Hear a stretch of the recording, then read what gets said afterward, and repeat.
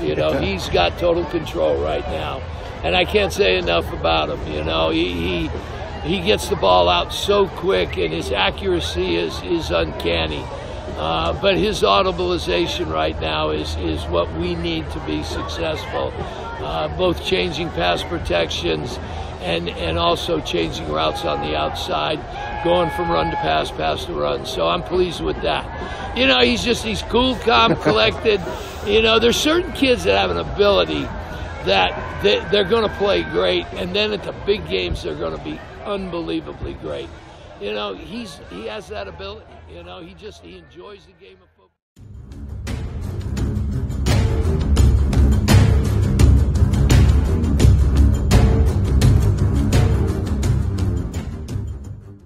Hello and welcome back to the Trinity League Football Podcast. I am Dan Albano with the Orange County Register and OCVarsity.com, and I'm joined by my partner, the veteran Scott Barajas, our Trinity League insider, as we dive deep into the toughest high school football league in America, the Trinity League. We're recording our show on September 9th, 2019, and we are working our way toward a great showcase coming up this weekend at St. John Bosco, the Trinity League versus the USA. This is just the kind of showcase that excites guys like Scotty and myself. And one of those players is going to be featured is going to be none other than Mater Dei quarterback Bryce Young, who we just heard comments about from his head coach, Bruce Rawlinson, to start out the show. Scotty, how you doing on your return from Arizona, where you saw a great show from Bryce Young and Mater Dei? Hope you had a great trip. Yeah, Dan, it's a short week. You know, I had some fun, ate some good food, made the trip back Saturday morning, watched some more football, college that is, and you know, then started breaking down our games en route to our big showdown with the three Trinity League teams with this showcase. Yes, so thanks to all the fans for joining us once again on the Trinity League Football Podcast. As Scotty said, and he is correct, it is a short week. Just to set the table, yes, Santa Margarita plays on Thursday this week, playing host to Mayfair. Eagles looking for a bounce-back performance. That game's going to be at Trabuco Hills. And then on Friday night, there's two games. Servite, another team in search of a bounce-back, is going out to Cajon, pretty notable team from 2018. And then Orange Lutheran is playing at home again at Orange Goes College on Friday night against Narbonne from Harbor City, another notable team in Southern Section. And then the Trinity League versus USA showcase kicks off on Friday night with St. John Bosco playing host to a team from Maryland. And then Saturday's just a great doubleheader with Jay Sarah batting leadoff in the 4 o'clock game against a powerhouse team from Georgia. And then, of course, the big one, Scotty, coming up Saturday, one of the best games, high school games of the high school year, Mater Dei taking on St. Francis. What a match that's going to be. Matchup that's going to be also at St. John Bosco, 7:30. So Scotty and I will be previewing those games later in the show. But before we do that, Scotty, we're going to do our Week 2 recaps, and we'll have our Players of the Week. There's some good Players of the Week. I think we might have some new blood of guys winning some awards. But Scotty, let's start off the show with the man we were hearing about to start out, the young man we were hearing about, Bryce Young. You took it all in, Scotty. The Trinity League Podcast, you represented us, I'm sure, very well out in Peoria, Arizona, and that was Friday night. Mater Dei takes down Centennial of Arizona 71-21, and it was a record-setting night for one Bryce Young, the USC commit. He threw for a school record. The numbers have come out officially from Mater Dei this afternoon. 538 yards, single game record for Bryce Young. He broke the record of JT Daniels from 2016. Bryce Young also tied JT's school record for most touchdown passes in a single game at 7. And then he set the school record with 31 completions, which is a great number. He clipped it by 1. Believe it or not, the Orange County record is 50 completions. I couldn't believe it, but that's Trey Tinsley, an El Toro quarterback, when they had their passing game going crazy not too long ago. He had 50 completions in a game, believe it or not. But there was a lot of other numbers from Mater Dei that were also really impressive. So like we said, Bryce Young, 31 of 37. But Cody Epps had 9 catches for 193 yards and 3 touchdowns. And Kyron Ware-Hudson, he had 11 catches for 165 yards and 3 touchdowns. You get the idea. Bryce Young put on a show. Mater Dei improved to 3-0. They're number 1 in the nation with a bullet going to a big game. What did you observe, Scotty? You know what? I think the score caught everyone's attention kind of more so than, what actually happened in the game, or even the fact that, Bryce completed, 83% of his passes en route to that school record. 83%, crazy. Against the gritty, gutty Centennial team. But despite that score, that team never cashed it in. They never bowed out. That's why Mater Dei kept the pedal down and played, with their starters kind of midway, I think 2 series into the third quarter before it got to the running clock. Centennial started out, 0 for 3 out of the gate, with their, 3 offensive series. And the Coyotes, they had 2 weeks to prepare for this game. And on that 4th drive, they switched up their offense and they started running misdirection, play action. And it kind of got Mater Dei a little bit off guard. I guess they got some big gains off of that. They, there was 5 plays that led to those first 21 first half points. But after that, they couldn't really sustain any drives throughout the night. And the closest that Centennial got was about the score was up 27-13. And then after that, Bryce Young and his offense pulled away. They put up 51 first half points. As we mentioned, 3 receivers put up over 100 yards receiving. Christian Dixon, he only had 3 catches, but they were 140 yards, and he had 2 touchdowns out of that. And then Christian Dixon was the lone man out of there. CJ Williams didn't catch a touchdowns, but he did have six receptions for about 85 yards. But defensively, I want to say Ray Latelli probably was the catalyst for the Monarchs that game. I think he had. I have the stats, like you said, they just came in. Yeah, he had. Ray had, I think, 7 total tackles, including 4 tackles for loss. There you go. Yeah. So he was, and he had I think about 3 or 4 hurries as well. So he was the highlight for the defense. And then the special teams added another block punt and score and a safety. And Josh Hunter had the block this time and returned it for the score in this game. So, everyone's going to, everybody, is kind of wondering, well, what happened to the running game? Why didn't they run? Well, I think they just, Bryce was so on that they really didn't need to run. I think they ran for, let's see here, 57 yards. Yeah, 13 times, 59 yards. Yeah, so, that's about what I thought, before. Quincy did score a touchdown. Epps did have a couple of, longer runs, but they just decided, go with Bryce, and that's what they got out of this one. Yep, Quincy Craig, like you said. And another guy that did well defensively was Rajon Davis, another outside linebacker. He had 5 total tackles, including 3 for losses. He also had a quarterback sack. So there's a guy that I think starting to heat up at right about the right time. He played pretty well against Villa Park. This is a nice game for him. And, he's just a junior, and he's a guy that I'm always looking to see how he's doing. As Scotty, before we get our players of the week, I wanted you to share with our Trinity League Football Podcast about, I thought when we were talking a little bit off air about the kind of reception that Bryce Young is getting, and the way that the crowd kind of is gravitating to him. He's a guy that's really generating a lot of interest among fans nationally.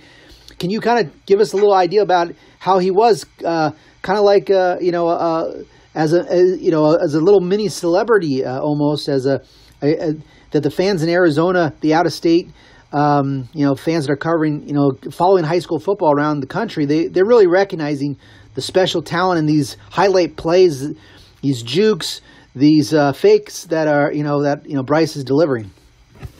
Yeah, combined with the documentary that they're doing on him, the QB1 documentary that they're doing, so he has the camera crews kind of following him around on top of that. But the reception was, I guess, being out of state, and you hear about him and you see the highlights, and then you get to take it in, live. At the end of the game, they had fans from Centennial kids coming out of the stands as he's walking off the field asking, 9, can I get a selfie? Can I get a selfie? And 9. dads coming out and shaking his hand and, telling him great game, and then they're going to follow them and best quarterback they've seen. And that's kind of what he's gotten. And Bryce is a very humble kid. So, he takes it with a grain of salt.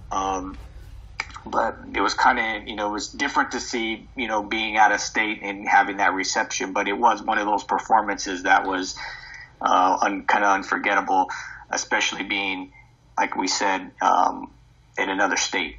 Yes.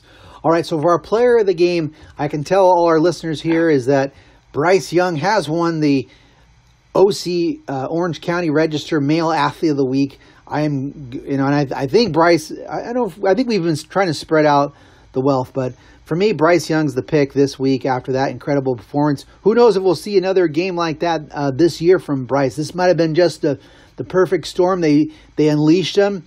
Now everybody has to game plan for this kind of stuff. Who knows? That could have been his career night. So I went with Bryce. How about you, Scotty? Yeah, I had Bryce. And there was the one play, I think, that he made that even the official was talking about. And everybody might have seen it, where he eluded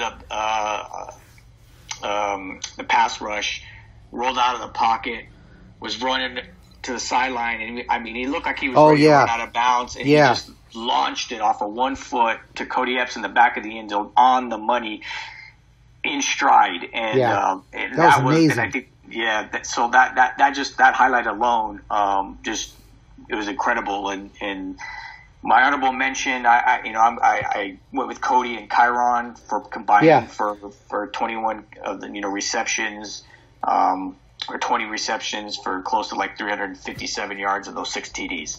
All right, good stuff, Scotty. We got it.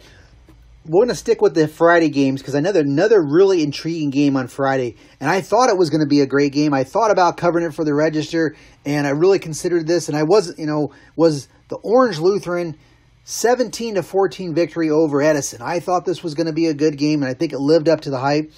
And it was closer to the game that I was at, which was the Mission Viejo La Habra game. It came right down to the wire, and Orange Lutheran won on a late field goal. They won a game last year on a late field goal, a last-second field goal to beat Santa Margarita. This wasn't by Logan Loya, but they won on a late field goal, and their defense played really well, where their offense obviously struggled. It was a low-scoring game, but Orange Lutheran intercepted 3 passes, 2 by Jack Barron, and a late one by R.J. Regan, who's playing really well, junior cornerback. So that was a big victory for Orange Lutheran, where they kind of had to rally.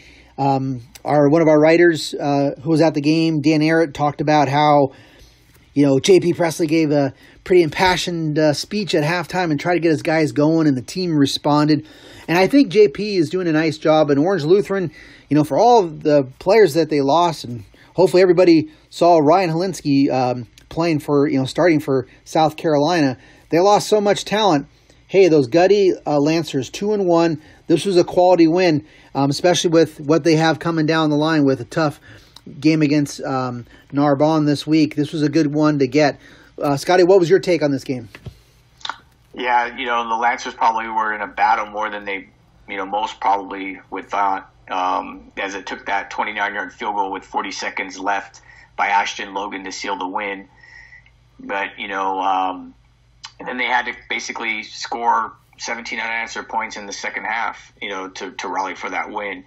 And then they also relied on those two key picks by Jack Barron, because they actually stalled apparent Edison scoring drives, because both of those picks, I think, were close to the end zone. As Edison, could have easily have scored or turned him into some type of points, but they were momentum killers. And then Cooper Vanderhill added 169 yards, and he didn't have any touchdowns, but I think he had 95 of that in the second half. And then Logan Gonzalez, because he was efficient, 14 of 19, 104 on a touchdown. And then he connected with Tiger Bachman for a 7-yard game-tying score. So, you had mentioned, Presley probably had the speech, and did y'all know if it was, did you say if it was second half or before the game or? Oh, halftime. Halftime, there you go, halftime. So, that explains him, getting those 17 unanswered points for a much needed win for them. Excellent. And Scotty, so for players of the game, a player of the game player of the week for Orange Lutheran, I'm going with Jack Barron for 2 interceptions in one game, and it's such a defensive game. How do you come out on it?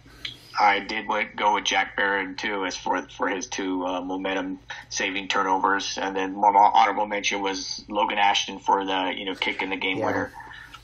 Yep, good ones. All right, Scotty, I love the always got the honorable mention. Scotty always giving us some quality work here. Another game that was on Friday, which was pretty impressive, Jay Serra, and especially the way they won it. We have a few things to talk about on this one, Scotty. Jay Serra, 38-14 over Bishop Ammon. I think you're probably like me. I'm not surprised that Jay Serra won. I think talking to you a few times about this, for one, we knew that there were some injury concerns with Jay Serra, and you'll probably mention that in your report, how they didn't have their top 2 running backs, including that we didn't get the Cal versus Cal commit. The Cal committed running back from Bishop Ammon didn't play, and of course, Chris Street did. Cal commit did play for Jay Serra, but I wasn't totally convinced on Bishop Ammon, and I think they're a D2 team, which is no slight on them. I think that's where they're headed, and they're going to probably contend and try to win the Mission League, and there's no problem with that. And I hope all the Bishop Ammon fans are not giving those guys a hard time if they win Division 2 and it's not Division 1, because that would be great for them, and maybe they will win it. But I'm not surprised that Jay Serra took them out. But what I was surprised with, and I'm interested to hear what you have to say, is, General Booty had kind of his best game, breakout game, and was very efficient. I think he threw 3 touchdowns. He didn't go crazy with, it wasn't like a Bryce Young, but I think he threw for like 190, 200, a little bit over 200 yards. Didn't throw it a time, but he was very efficient through those touchdowns. And he did that while, Chris Street didn't have a huge game. I think Sammy Green had a kickoff return, or he had a big special teams play, but for some reason, and I'm not sure why, Jay Serra didn't really run it. Chris Street had a very, very quiet game rushing. He did catch a touchdown, but it was good progress for General Booty, who's, I think that maybe that's going to get him going, because the first 2 games we haven't been really talking too much about how General, we haven't been saying General's been lighting up, and it's been, hey, Jay Serra's got a gel. They got, they are looking at new receivers, and maybe they're not that dynamic at receiver. What kind of weapons does he have? They're going to rely on Chris Street, but this was a good game for General Booty. What did you think, Scotty? Yeah, it looked like Jay Serra got their offense back on track, at least for a half, because they did put up those 35 off first half, but they failed to score a touchdown in the second half. But they came away with 3 points. Jay Serra, they jumped on Bishop Ammon from the start. General Booty did, look poised for the first time this season, finishing 11 of 15. I had him for 181 and then 3 touchdowns and no turnovers. Yeah. But then he was 0 for 3 passing in the second half. So it's kind of, odd, a little bit more. I'll get to that in a little bit later. But but in that first half, he was on as he hit Chris Street for a 23-yard score with interesting. He put Street in the slot, and he hit him, because it was a nice over the middle. He was on the linebacker. Linebacker couldn't stay with him, and he scored. And then the next came on a 43-yard Sammy Green run, and then the third score was Booty connected with a wide open Ernest McDaniel for 41 yards as two Ahmad defenders got tangled and they fell down. So it was kind of an easy. McDaniel had it, went untouched, but nonetheless it was their third. His second passing TD, and then his third one he hit New Zealand Williams down the sideline for 31 yards. And then, like you said, all that was in the first half, and then it was 35-7 at the half. And then I have to wonder. This is where it got interesting, because you have to wonder if did JSerra, take the foot off the gas, because Booty only attempted 3 second half passes. And then you had mentioned Chris Street, 7 carries on the game for 30 yards. But as a team, the Lions ran for 34 times for 206 yards with 7 different ball carriers. With Sammy Green, he was the high man with 8 carries. And I know they've been banged up, and I didn't hear anything about Street, because I've tried to find out if Street, got injured, or if they want to keep it low, or they don't want anybody else to say anything. But that's interesting, that he didn't have, because they've pounded him with the rock, since he's been there. And so to see that, I don't, and I know Fryer was on that game. Yes. And, and I don't know if, a lot of the times when if people see like a kid's not out, do you go find out, well, why is he out, just sitting out, or did he get hurt? So that's interesting to figure out why, why they went that. But part of me thinks is that they wanted to maybe get some other people in, because they did run it 34 times with other, different kids, even some freshman kids that got brought up that, I've never, we've never seen their names before, ran the ball in this one, and then defensively, they were no match, even though they, both starting running backs were out for a Mater. Actually, I think Dyson McCutcheon did play, and I think he did get hurt, and so then he went out, and then Vermont, they just don't have the firepower or the skills to combat that, the lead that JSerra, worked up. So. All right. Well, I will, and I didn't get to do it today, but I will try to check in with Mr. Fryer tomorrow, and maybe I'll post a bonus small segment on JSerra Report on Chris Street if I get something good from Mr. Fryer tomorrow, Tuesday, as we do our video shoot. So, Scotty, the last game to talk about, actually 2 more games to talk about on Friday. We forgot to do a player's. Oh, yeah. Thanks, Scotty. So, yeah, and we don't want to take this away, because I think the player of the week for my pick for JSerra is going to be General Booty. Is that who you have too, Scotty? And I did have General Booty. And then my honorable mention, and this is an interesting one, Kenyon Burnett for being 5 of 5 on PATs and kicking a field goal. So it sounds like the normal field goal kicker was out. And so Burnett kind of filled in for that. So you can add that to his arsenal. Wow. I know. That's I didn't catch that, Scotty. That's the Scott Barajas research there. Because, we already know that this guy plays receiver, kind of tight end, defensive end, and apparently he's a really good basketball player. And now you're talking about some kicking. So what an athlete for the young Mr. Burnett. So looking at another game on Friday. So Santa Margarita, they were out of state. They played Cherry Creek of Colorado. Went back to Coach Brent Visselmeyer's old stomping grounds in Colorado, but they got beat 35-10, and it was kind of a case of big plays. Obviously, as the 10 points suggest, Santa Margarita had trouble. They racked up some decent yards and moved the ball. Nick Barcelos ran for 100 yards, but they didn't have Cole Fulton at quarterback, because he got knocked out the previous week against Mission Viejo. So, and then the big plays kind of went against Santa Margarita, and they had a pick 6 from that passing department. They also allowed a kickoff return for a touchdown. And that's, that and the lack of real dynamic, playmaking on the offense, and gave up a couple plays. That was enough to drop the Eagles to 1-2. And and the way I look at it, Scotty, and I think it seemed like a little bit of a letdown game for Santa Margarita on the road.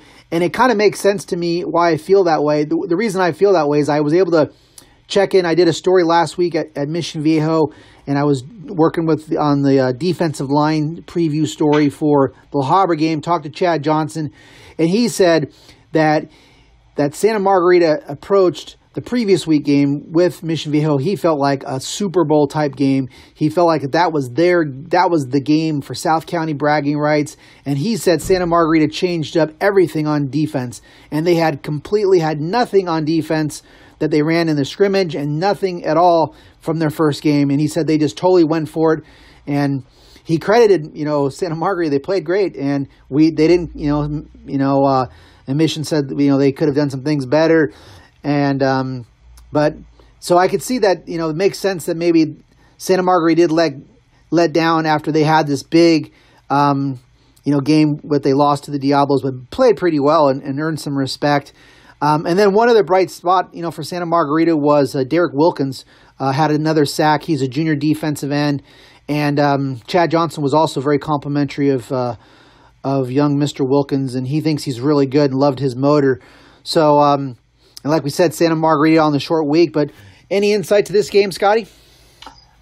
You pretty much summed it up. The Eagles were in the hole from the get-go, giving up that opening kickoff. And then on that next series, Josh Contreras, who was actually got the start in this one for Colt Fulton, threw a pick, and the same guy, I think his name was Miles Purchase, the guy who returned the kickoff, made the pick six. It was he forced it. He was getting sacked, and he kind of threw it away, and he was kind of, threw it. There was the guy was covered, and he made a good play, and then they, it was about 40 yards for the score. They would run another score, and they were already down 21-0. And then, they would add 3 in the second half. Then Tyler Whitmore, he scored a late fourth quarter touchdown. And then Ard had a pick. Second one for Mark Ard Jr. And, that was pretty much it. But, you pretty much summed it up with, saying that they were probably, going into this one an away game, after playing that emotional game with Mission Viejo. So, and then my player for the week, Greg Doyle, I think he's been, their defensive catalyst. He had 8 total tackles, but 6 of them were solo. So that's who I went with for player of the week. All right, good pick. And I went with Nick Barcelos for his 100 yards rushing, and a good bounce back for him too. Santa Margarita had a really tough time running the ball the previous week, so that's another bright spot for the Eagles. They did not run it well at all against Mission Viejo, and I was very impressed with the physicality of Mission Viejo. Their defensive line is all that, and their linebackers are tremendous, because I know there's one guy that you're high on is Easton Mascarenas, and this kid David Meyer is playing lights out as well. He is very fast. So so I can imagine what Nick, and it was pretty hard probably for them to run it against Mission Viejo. So for him to bounce back for 100 yards, I say, hey, congrats to Nick Barcelo. So we'll have co-players of the week there, Scotty. So last game on Friday, this past Friday, St. John Bosco hit the road against Liberty of Henderson, Nevada, and St. John Bosco won 49-7 to improve to 3-0. Just like Mater Dei, the Braves are 3-0 atop those Trinity League standings in the non-league. One guy that DJ was very efficient and didn't throw it a ton attempts wise, but really connected. Very a couple touchdowns, and I think 28-7 at the in the first half. So Bosco was focused on the road and took out Liberty fast. And Bo Collins had a tremendous game. I think he had almost like 180 yards receiving, 4 or 5 catches, and I think he had 4 touchdown receptions. So that was a guy another player that I know you're high on, is high on Scott Barajas' list that you've mentioned a few times, Bo Collins. So it was an impressive win as Bosco just continues to roll, Scotty. And we'll see what kind of look they get this week. But another impressive win for the Braves. What was your take on this game out of Bishop Gorman? Yeah, so they went into Vegas, didn't even break a sweat, even in the desert heat. So, DJ, he was 6 of 9, 290, 5 touchdowns on 6 attempts. And like you mentioned, Bo caught 4 of them for 178. And then Jody McDuffie had the other one for 71 yards. So 3 scoring plays went for 71, 80, and 67. The 67-yarder actually came from Rashawn Luke, a rushing touchdown. And, by then it was already, I had 35-7 at the half, and then Bosco added 2 more scores in the second half to basically close out the game. And, there wasn't really much on that. And I think DJ, he didn't even play. I think he only played the first half. And, it wasn't much of a challenge for Bosco this week either. And long way to go, huh, Scotty, for that kind of limited action, right? I mean, you go all the way to Nevada, and it's part of a showcase event there they had. But I wonder how the Braves felt about that trip. I mean, they're just taking care of business, but we've kind of said that their non-league schedule is just not looking too enticing. They're not having any super great games. I know, obviously we think Bosco's dominant, but this is just another game where they played DeMatha at home 35-7. Played Don Bosco Prep, at home, 56-21. And then now this game, Liberty 49-70 and 49-7. And don't look now, but the combined record of those 3 opponents that we just talked about, it's 1-6. Don Bosco Prep has won game, and either his Liberty's now 0-3. But the combined record of their next 2 opponents for Bosco is right now is 7-0. So that's encouraging. Maybe these games will go close. But what do you think? You think Bosco's just like, man, this was? You think they were excited about this trip or what? On paper, when they start, like we've always talked about these scheduling, about these games, how it's hard to get, for Mater Dei and for Bosco to schedule these games. And I know that, this is a national schedule, and it just, you can look at it 2 ways. Bosco's that good, or these other teams just aren't as good as they thought they were supposed to be. Yeah. We'll know more of that, like I said later on when they meet up with, Mater Dei, and even in a couple of weeks when they go to Hawaii, because Milani is actually 5-0. Yeah. And they're actually supposed to be the best public school in Hawaii. I don't know how much is that saying, because last year Bosco kind of mopped them up when they came out here. It's just kind of, like I said, Mater Dei and Bosco, that gap is just, everybody's, frustrated with, they get these national games and they're starting to be blowouts. So, we'll get to the game preview on this one, but I don't think this one's going to be much of an easier game either. So, now Bosco Players of the Week, Scotty. I'm going with Bo Collins. Who did you go with? I went with Bo as well. Okay. Awesome. What do you think of what? I know Bo's a guy that you've mentioned, and what do you think of him as a receiver? He seems to be that deep route. I mean, Logan and Hudson get all the short routes, and everything he gets is pretty much a streak, fade, or a post. So I haven't seen a whole lot of, he's caught maybe a couple of comebacks, but pretty much he's been their deep threat, and he's kind of the Mater Dei. He's the CJ Williams, I think, right? Yeah, but even CJ, they haven't really gone post and straight on. Okay. Like he would be equivalent to almost like Osiris St. Brown. Because that's what Osiris did. But Osiris was pretty much just that post, or the back shoulder guy, and then everybody else ran all the other routes. So. All right, Scotty, last game to recap in the exciting and interesting week 2. And that was, I know, a game a lot of Orange County fans were probably following, just like I was.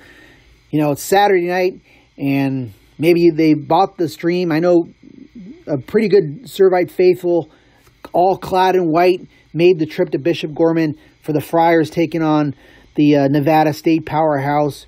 And I was checking out Twitter and updates online, and watching a little bit of the USC Stanford game, and this thing got over pretty late. But when it was all over, it was Bishop Gorman 42, Servite 21. It was 15-8 Gorman, the Gales, after the first quarter, and then the game kind of got away. Positives for Servite was sophomore quarterback Noah Fafita threw 3 touchdowns to senior wide receiver Zacchaeus Center, and Center really showed some nice speed on those. There were some long ones where he kind of ran away from the Bishop Gorman defense, centers that is. So, and that's a big part of Gorman's game is they're a pretty fast team. We both saw Gorman play against Mater Dei, and they have some good athletes. They have some good speeds. Now, we didn't get to see that speed too much on display last summer when we were in Las Vegas, but they have some good athletes. And what Gorman ended up doing is they ran the ball tremendously well against Servite, and that was probably the biggest difference. I think Gorman ran for almost 345 yards, and they had some good speed on Servite as well. And I thought, I picked Gorman to win, so I'm not surprised that they won. I think it would have been a more encouraging sign, obviously, for Servite if they were closer than 21 points, 3 touchdowns. And we talked a little bit about maybe Servite had closed the gap a little bit with Jay Serra, and I still think they can still play with that game. But this kind of showed, and against a really good opponent, that Servite's still got some work to do, and especially wondering about how they're doing defensively. We know that, for example, Jay Serra, they're going to run the ball, and I'm sure Jay Serra sees those rushing stats by Bishop Gorman and saying, "Hey, we'd love to unleash Chris Street." And we know Orange Lutheran's got a really good offensive line, and Cooper Vanderhale's got 2 100-yard rushing games in 3 contests. And Bosco's got which is the Friars opener's got a lot of running backs. So I guess maybe Servite came back a little bit to earth, but it's not over. They're going to get a good look this week on the road against Cajon and see how much adjustments. But they got some work to do. That was my take on it, Scott. I think it could have been better, but it's if they respond well from it, it will be well worth their experience. Yeah, this one, like I said, was going to tell me where Servite is at. Yeah. And Servite isn't just there just yet. Bishop Gorman was able to physically dominate them at the line of scrimmage with their sophomore running back, Cam Barfield, who ran for 209 yards. And he scored in runs of 10, 70, and 80 yards. And then wide receiver Rome Odunza seemed to do whatever he wanted. He caught 10 passes for 217 and 3 touchdowns. And then, Servite was playing catch-up the entire game, being down 15-0. And Noah Fafita hit Zedekiah Centers, who you mentioned, took that slant, 80 yards to cut the score. And then Bishop Gorman, answered back, taking a 29-8 lead into the half. The second half, Gorman scored on 45 and 50-yard touchdown receptions to Odunza. And then Servite, again, was able to counter those 2 scores with Fafita hitting centers for 50 and 54-yard TDs of their own. It's just that Servite couldn't get any consistency from their passing game. Even though Noah put up those numbers, he struggled. He completed 15 of 41, 1 pick, and he only threw for 36%. So obviously they were either getting after him, and he was being forced and rushed. Centers, 3 of his 4 receptions went for scores, and he had 187 yards. But it was their defense, Servite's defense, that also gave up a lot of chunks and yards. And I think that's maybe going to be the Achilles heel, because I wanted to see where that was. And though Gorman, I think is a lot stronger and better than what they were last year, I still don't think they're, as strong as Mater Dei, Bosco, and Jay Serra's off. Well, maybe, I don't know. That's going to be interesting, because of that running game. But obviously, it's a Servite defense, because if we had said if Servite's offense, could outscore people and they could get in these shootouts, they would be, and it would show that their offense, that it's not quite there yet. But, you can't count Servite out, because they could still score on these big plays, but they just got to try to get the consistency better. Scotty, did you get to see any of the highlights of this game? I did. Do you know, so on some of those pass plays that Servite got beat with, was Bishop, Gorman getting behind their defensive backs? Were they running away from Servite? Combination? I'll have to look a little bit closer to see some more of the highlights. I've seen some of the Servite highlights. Yeah, it was a combination. Dunes is a big receiver. He's about 6'3". He's about 205, 210. And he's rangy. So, I think it was Micah Bowens, he just placed it there. And I think that was Servite's Achilles heel, was their defensive backs, and the Bishop and the size advantage hurt them too, because both, corners for Servite are both like 5'8". So, and that kind of hindered them as well. Okay. Well, player of the game for this game, I went with, and I hope I'm getting his name somewhat close, but Zedekiah. Good job, Scotty. Zedekiah Centers was my player of the game for Servite. And that's who I had as well. All right. So that wraps it up, Scotty. Week 2 in the books. Servite 1-1. And, the way it looks right now, Mater Dei-Bosco 3-0 atop the Trinity League and the non-league. J. Sarah, Orange Lutheran 2-1. Servite 1-1. And then Santa Margarita 1-2. So composite record was at 6, 7, 8, 9, 12 and 4, 12 and 5 or so. Thereabouts for the composite record for the Trinity League.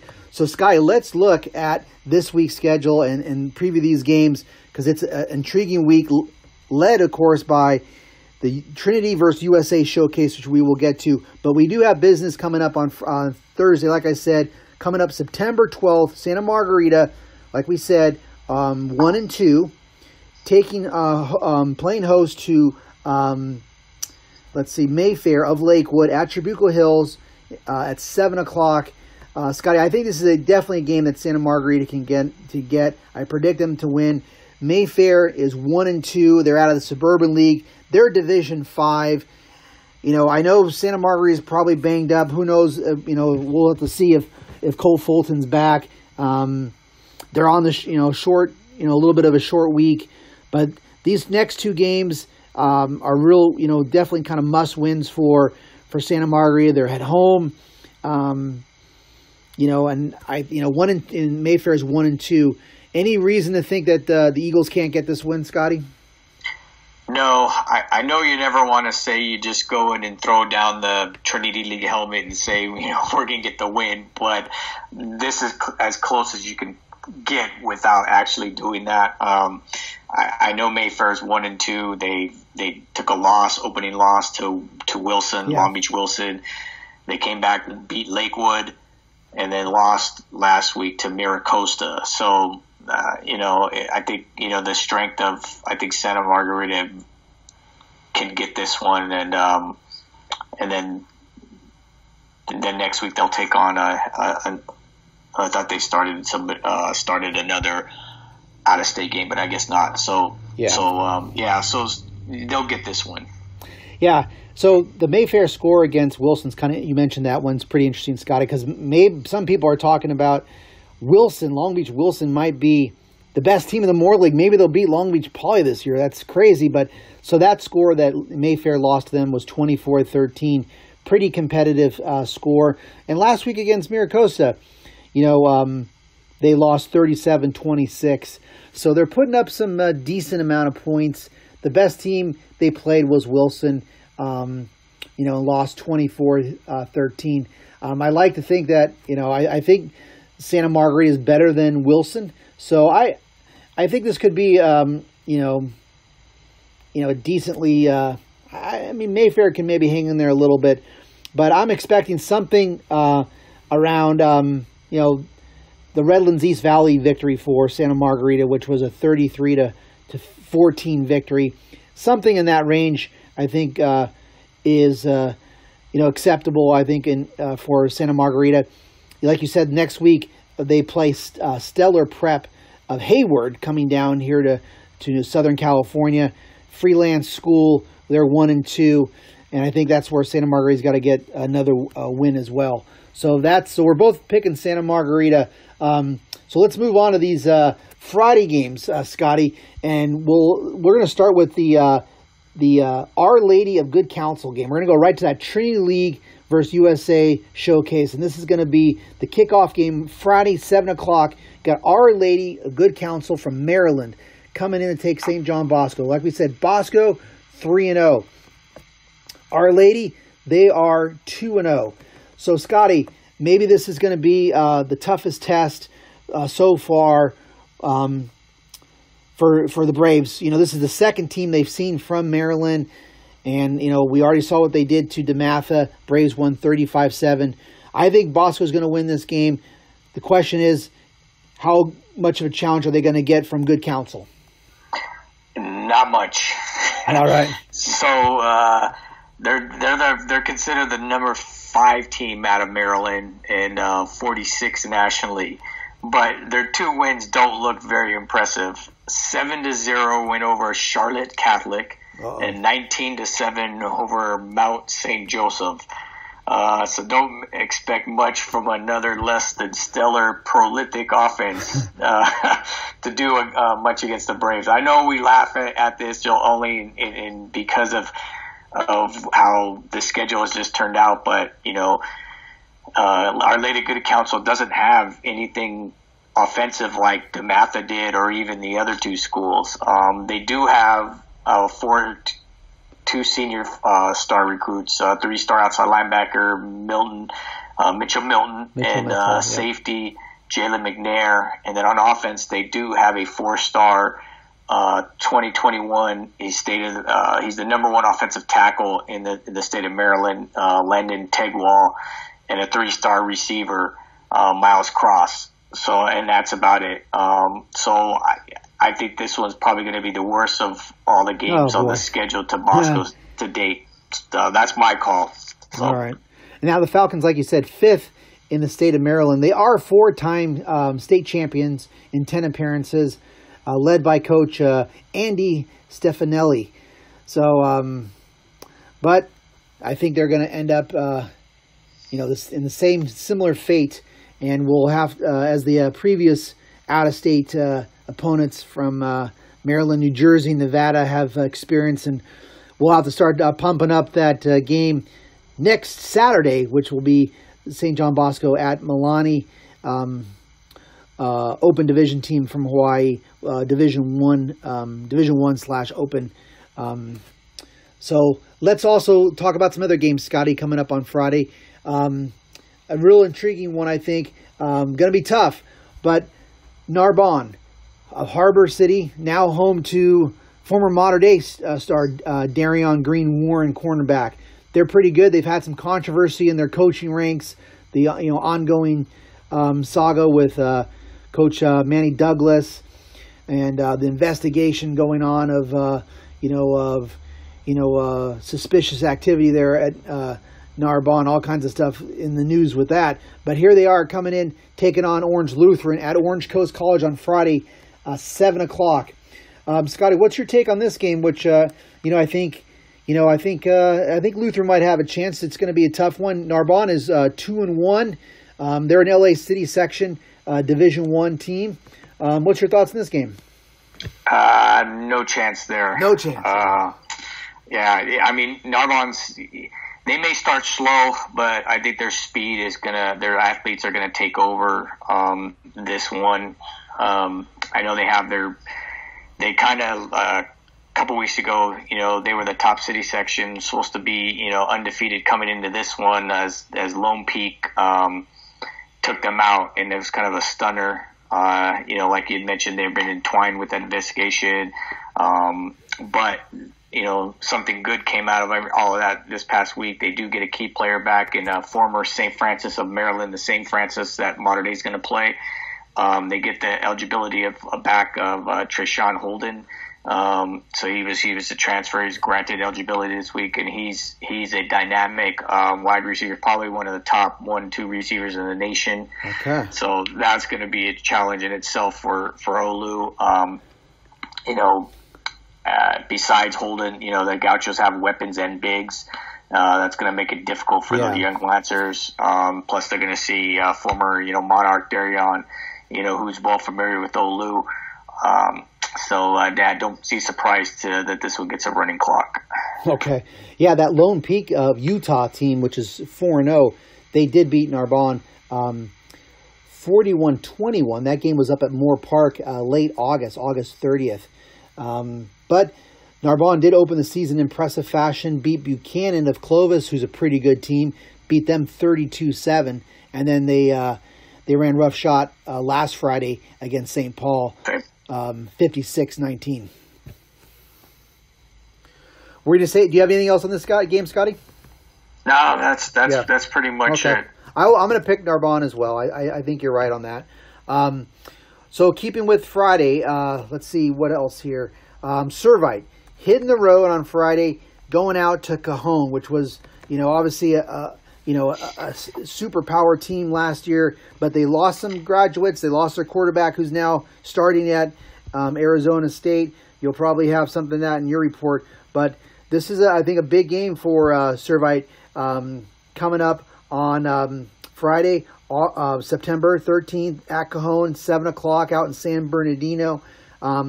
Cajon is a Division 3 team, and I think I saw them ranked.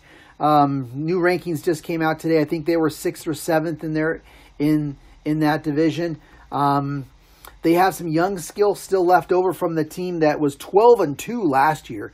They're 2-1 right now. Like I said, Division 3 team out of the Citrus Belt. But I think this is where Servite's got to show what they learned, start to tighten up that defense. I think Cajon has a pretty good young sophomore running back that they'll see. They're coming off 2 straight wins. They beat Cathedral of LA 26-14. That's the same Cathedral team that's got a pretty good reputation for passing league success. And they also beat Heritage, a good team out in Romo Land, an IE team last week, 24-7. Pretty good, solid wins. They lost their season opener on the road at Helix of San Diego, 28-22. So they played a good schedule, and this is a big game for Cajon and for Servite. But I think Friars, they can win it, and they're going to have to play well, and they're going to have to improve defensively to get it. Yeah, you're absolutely right. They are going to have to play well defensively. Like you mentioned, they're 2-1. They have them at 54 in the state. So, you mentioned they're higher ranking. But gone is Jalen Daniels. Now he's starting at at Arizona State. So that high-powered offense, isn't there anymore. And it seems that they've gone to a running game with sophomore running back Freddie Fletcher. Yep. And he's carried the ball 68 times in 3 games. So he's averaging about 22 carries a game. And as a team, they've only passed for 445. So, I think Daniels would have gotten that in 1 game. Yeah. So they've kind of shifted the, dynamics a little bit. But like you said, that Cathedral score is kind of surprising because Cathedral is known for throwing the ball. And they have Lucas. His name is my mind is blanking on me on him, but he's a phenomenal quarterback. Right. And for them to hold them to 14 points is kind of surprising. So, and Servite's kind of that carbon copy of them, with their young passing offense. So, we'll have to wait and see on this one, because since Servite's had trouble giving up those big plays, yeah. I don't think Cajon has the same skills. You mentioned that they had some guys coming back from that team. If they can shore up the defense, I think Servite, can bounce back and, win this one. Are you picking the Servite to win? I'm going to go with Servite. Yeah. Well, it's an interesting game. Plus it's at Cajon. Like I said, they were, super last year, and especially they won some big games late in the season. And I got to see them play in the against Capistrano Valley in the playoffs, which was that was the semifinals in Division III, and they won a shootout game 46-42, and then they lost to Sierra Canyon in a close game.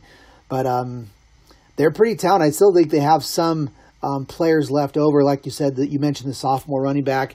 Interesting enough, they lost to Heritage the year before, even when they had Jalen. So I don't know. I think that's going to be a tough game, and Servite's going to have to really play well, and we'll see how much they can improve after a loss. So, Sky, let's look at our Saturday schedule, which is going to be 2 games. We're going to both be at St. John Bosco. That's going to be the epicenter of high school football, especially on Saturday night. Let's start with the first game. J. Sarah taking on Milton of Georgia. So that game's going to be a 4 o'clock kickoff at St. John Bosco. Let's see. Milton, they're 1-1. They are a big school from Georgia. They won 13 games last year.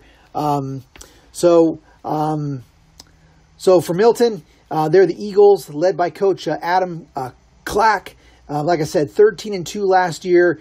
They were, when I say big school, there's so many A's on their divisions. They were the Georgia 7A state championship champs. They defeated Colquitt County 14-13 in that championship game. They're basically considered the entering the year number 2 team state in Georgia, and they have a good O-line, D-lineman. Maybe he'll be on your radar, Scotty. O-line, D-line Paul Ticcio, and a senior athlete, Jack Rhodes. What's your take on this one, Scotty? Yeah, so pretty much you summed it up right there as far as, the 7A champs, that top division in Georgia. And a little backstory to that, beating Colquitt County 14-13. Going into that game, Colquitt County was considered a 21-point favorite. Oh, and wow. Colquitt County had beat them earlier in the year. And so they came back and Colquitt County actually had played in 4 championships in its last 5 years. So that was kind of a big upset in that one. But Milton, they've lost 11 players to graduation, and with that, you said that you had them as the number 2 rated team in Georgia, because I got them dropped down to the number 34th team in Georgia. Whoa. And they even got dropped to 104-74 nationally. Okay. And so, I don't know. We'll have to look more on that, but that's what I got them as. They don't have any offensive guys returning. Like you said, they do have the Clemson offensive tackle commit. Paul Ticcio, he's the number 4, actually, or he's the number 4 guard in the nation by 24/7. And then they do return 4 other linemen who earned all region honors. Jack Rhodes is their stud on defense. He recorded over 100 tackles last year. But like we said, all the skills and quarterback are brand new. I don't expect Jay Sarah to get handled in this one. I think it should be a good game, but I'm going to lean on Jay Sarah on this one. I'm going to give them the benefit of the doubt that they've started to get their stuff together. But I wouldn't be surprised and shocked if Milton could pull this one off, but I'm going to go with J. Sarah. I'm also going to go with J. Sarah. Big game for them to get. Next week, they're at home against Calabasas. Pretty good team. Might be a little bit better. I would say Calabasas is a little bit better than Bishop Ammont. Right, Scotty? Yes, indeed. So Calabasas is better than Bishop Ammont, and maybe Calabasas is better than Milton. It sounds like Milton's lost a lot and is dropping in the polls. I think what I was seeing was preseason rankings on Milton, but that Calabasas team is looming. They're playing La Habra this week, and we'll certainly be talking about Calabasas next week. So this is a big one for J. Sarah to get. They get this one. They're 3-1, have a chance to go 4-1. The preseason game, and then they get to their bye, and they're going to take their bye before they open the Trinity League against Santa Margarita. Definitely a winnable game. So this is a key point of their schedule right now, Scotty, and maybe it's really big that General Booty's starting to come into his own. That Jay Serra can get on a little run. So the main event, Scotty, coming up Saturday at St. John Bosco, 7:30 kickoff. I have it. St. Francis versus Mater Dei. St. Francis Academy out of Baltimore. I got him riding a 25-game winning streak. I think I might have seen it at 26, but hey, don't look now. Mater Dei's actually won 10 in the games in a row too. Yeah, it's not as long as 25, 26, but we all remember what Mater Dei did last season when they faced a team that had a pretty long winning streak against IMG, and they won a really close game. Obviously, Mater Dei comes into this game really, firing all cylinders. Bryce Young looking very dynamic. I got to think that St. Francis got a major wake up call looking at those highlights and seeing what they're coming into. But how good is St. Francis? We know Mater Dei is the two-time defending state champions, but St. Francis, they're from Baltimore, Maryland, and they're ranked like second in the nation by the Max Preps excellent top 25 rankings. Mater Dei's one. You look at Cal Preps, they rank St. Francis higher than they do St. John Bosco, which you think was going to be Mater Dei's toughest game, but maybe it's going to end up being St. Francis. Who knows? Last year they were 10-0. We talked about the big streak that they're on. They're three-time defending MIAA Class A champs, and they've got a great quarterback, John Griffith, and defensively they got a defensive end, Chris Barswell, to watch out. This could be an epic game, Scotty. What's your take on it? Yeah, so this is, St. Francis is some call them kind of like the Mater Dei of the East, and there was a special on ESPN 360 about how nobody wants to play them. They have guys from all over. Their head coach, he's basically. He kind of pays for everything out of his own pocket, and it's just kind of an interesting story for even being a Catholic school. But and they had to scramble last year to find teams to play, and then this year they finally got their set schedule, and it's pretty much they travel all over. But this year, so far, their wins haven't been challenging. In fact, they've kind of played some very suspect teams. I mean, they beat Miami Central 49-13, and they're supposed to be the number 13 team nationally. But that Miami Central didn't look very good offensively. And their quarterback said, I couldn't believe it. He was supposed to be going to Utah, and he looked like he's never played quarterback in their life. But Miami Central has won their last two games. And then the following week, St. Francis beat Simeon of Chicago 55-0. And that game was even worse than the first one. And Simeon, I believe, I haven't got a confirmation, but I believe they're 0-3, and they're considered 286 nationally. And then this week they played a American Collegiate Academy of Florida and beat them 64-0. And this school is 2004 in the country and considered 170 in Florida. So, I mean, with all that said, I mean, St. Francis is very IMG-like in the fact that their offensive and defensive linemen are carbon copies of IMG in the size. They have so many 4- and 5-star guys, it's ridiculous to even list. And despite the quality of their opponents this far, they're more talented than IMG. I mean, at least defensively. Really? Yeah. So they have players on both sides of the ball with multiple D1 offers. And like I said, it's a lot of them. So basically, in a nutshell, what does St. Francis do? They have a returning starter. He's a sophomore. He played last year as a freshman, John Griffith. But at this point, he's been kind of more of a game manager. At this point, he hasn't shown to be a pure thrower. because their main offensive weapon, and he's been doing most of the scoring damages, has been he's number 24. So I'll give out some numbers. Blake Corum, he's a Michigan commit. The quarterback, Griffin, he's 13. So, the offensive line is huge. All 5 starters are hauling in offers. And then defensively, they may have more depth than IMG did, led by Alabama commit. You said Chris Braswell, and LSU commit Damon Clowney, who's the nephew of Seattle Seahawks defensive end Jadon Clowney. So, and those 2 guys are huge right there, SEC guys. So that speaks alone. The linebacker core and the secondary all have offers. Nonetheless, this is going to be a challenge for both teams. But the key for me in this one is, can MD stop the run? Can they slow it down? Specifically, it's going to be Mater Dei's nose guard and the middle linebacker spots for Mater Dei.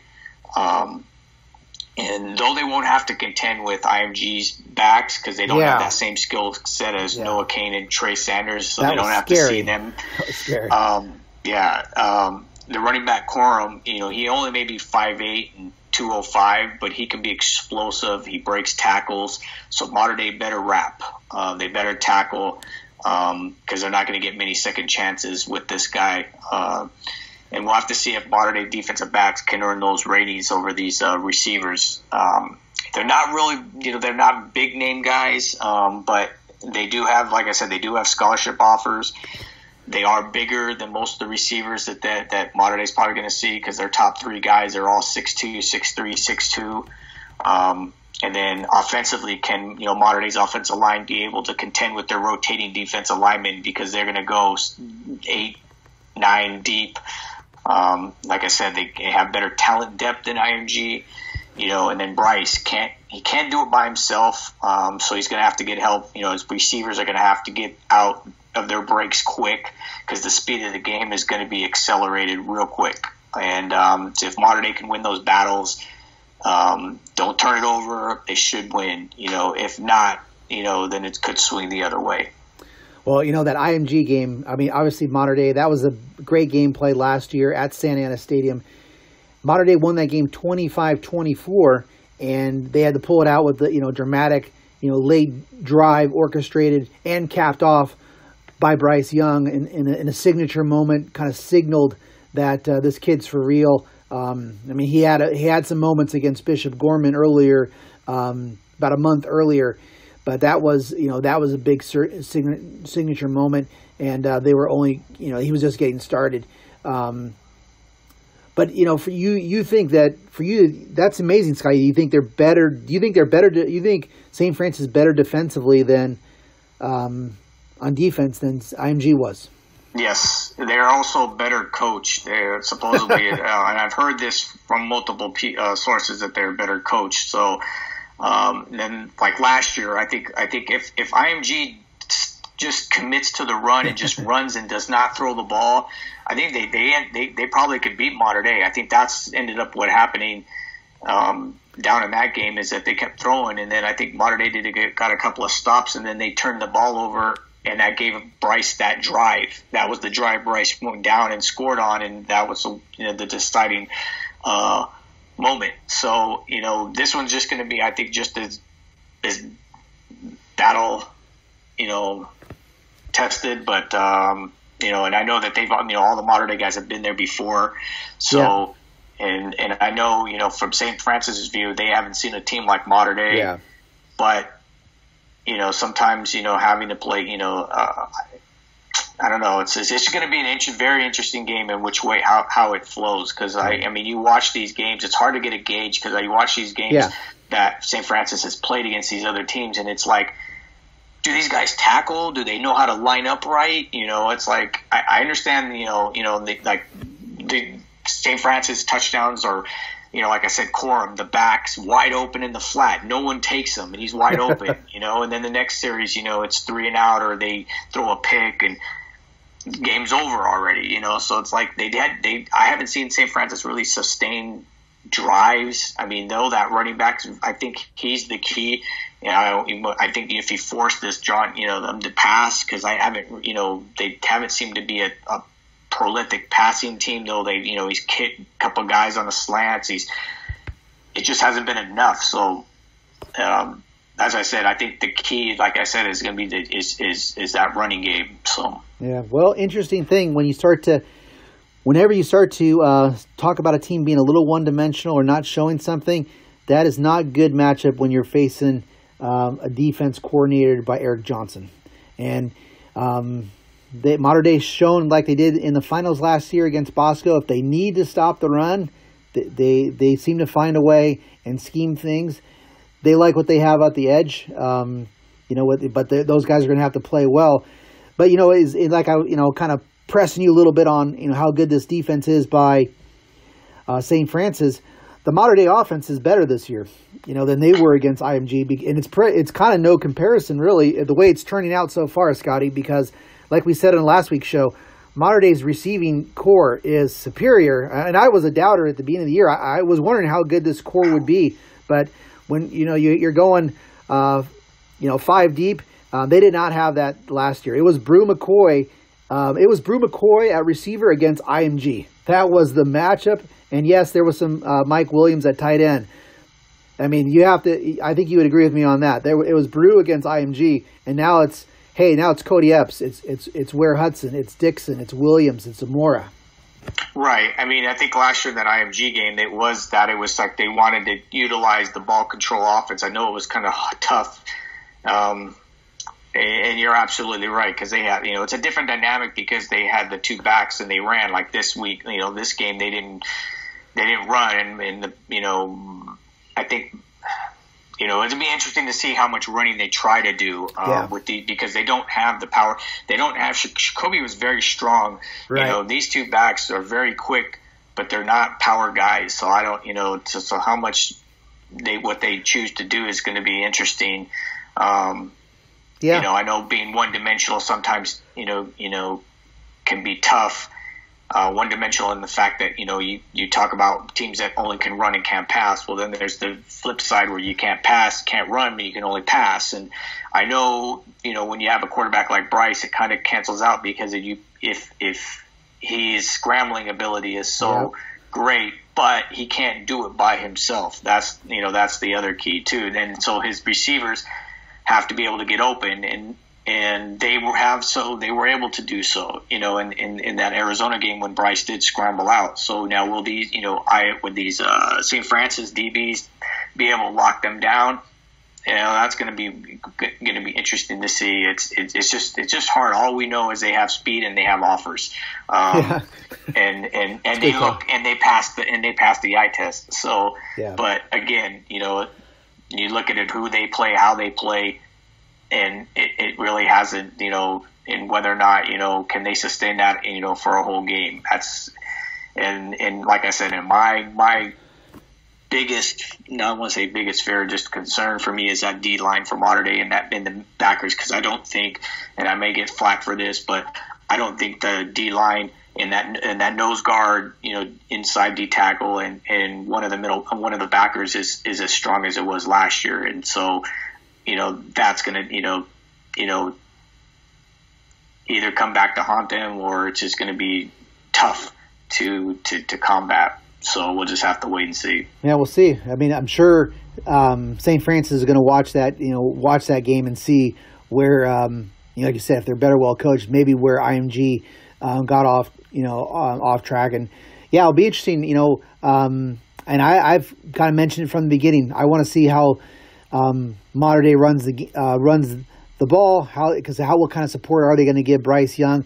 And I thought in person that they were showing pretty explosive run game against Villa Park. I know it's not the but a good Orange County team, and I think they definitely showed if they were to keep the pedal on the metal in the ground game against Villa Park, they are pretty dynamic and they have some good guys. Now, can they do that against St. Francis? I'm interested to see how Craig and Yetz and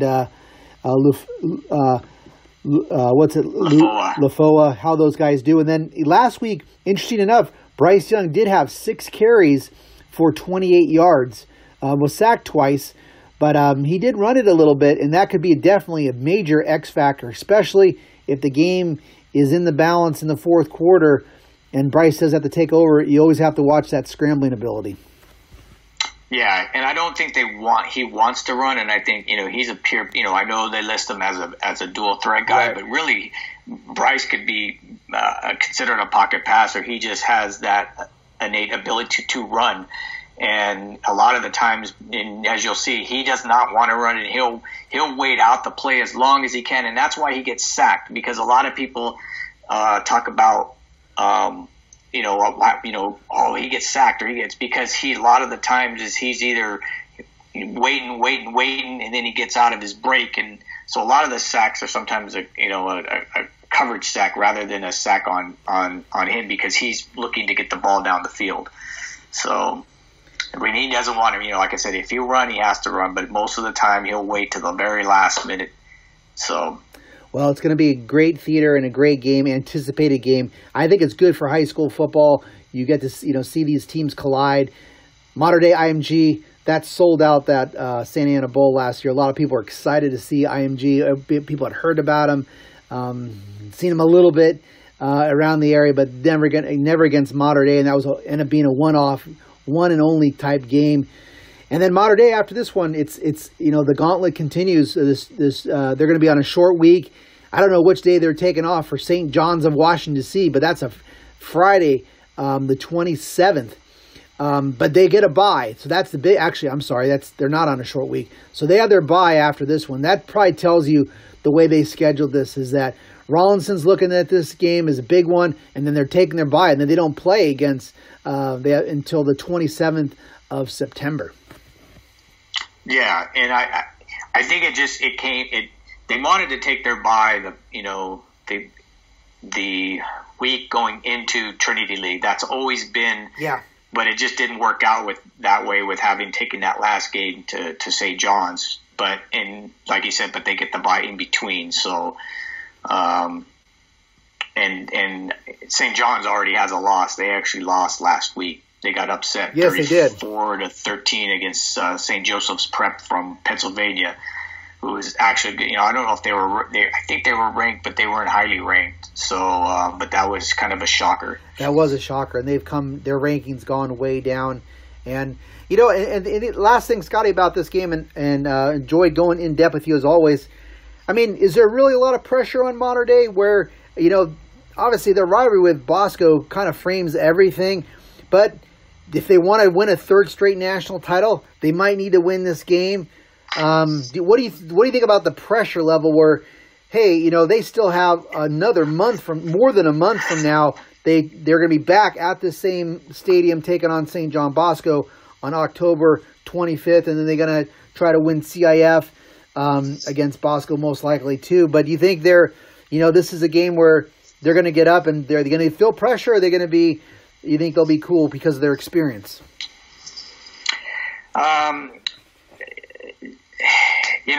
This is with the exception of the offensive line and Bryce, it's a pretty young, still kind of as a young team, although a lot of them have been played in the IMG game. You also look at, the other question is, has Mater Dei been tested? Because the Centennial, and obviously Villa Park. So you could also say that, because they haven't seen anybody in that caliber either, but they have played IMG. As far as everything else, as far as being, they're obviously going to be up, but I don't think that it's going to, it's just going to come down to those, I think those X's and O's that we talked about. Yeah. And Centennial, by the way, dropped a game last week too. Lost one to Cathedral Catholic, 44-41.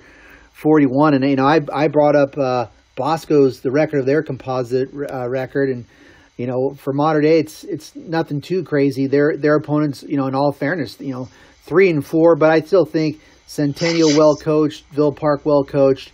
Arizona team pretty good on the road. So I think they played a good schedule.